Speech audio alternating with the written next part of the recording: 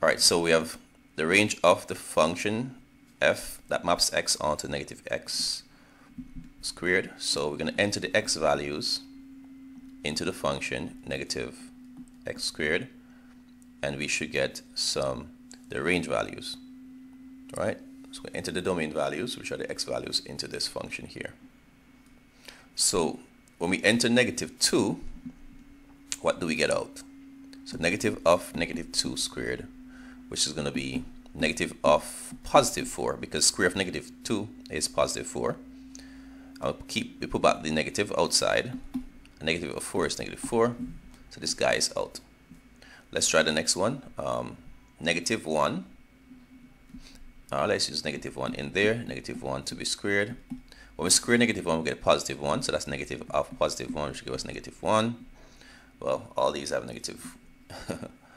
We put 0 this time. Negative of 0 to be squared. That's going to be negative of 0, which is 0. Alright, so this one is out because we should have a 0. Let's try 1.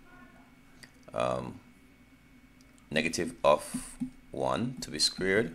That's negative of square of 1 is 1. And so negative of 1 is -1. Alright, so we already have negative ones already. Let's try 2 now. So negative of 2 to be squared.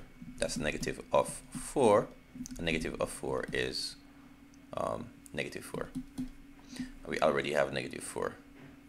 Alright, so we did not, for all these are the range values, -4, -1, and 0. So the answer is B. We did not get +1 nor +4.